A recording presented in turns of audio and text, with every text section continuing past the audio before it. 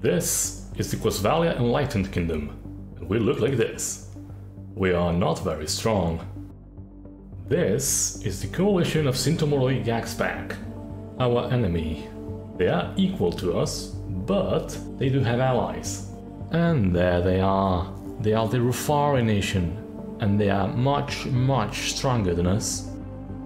We also have a wormhole that takes us from one side of the galaxy to the other. However, it takes us to the most powerful empire in the galaxy, and we cannot fight them at all. Knowing all of this, what would you do to win the war and win the game? Let me know in the comments below and subscribe for part 2.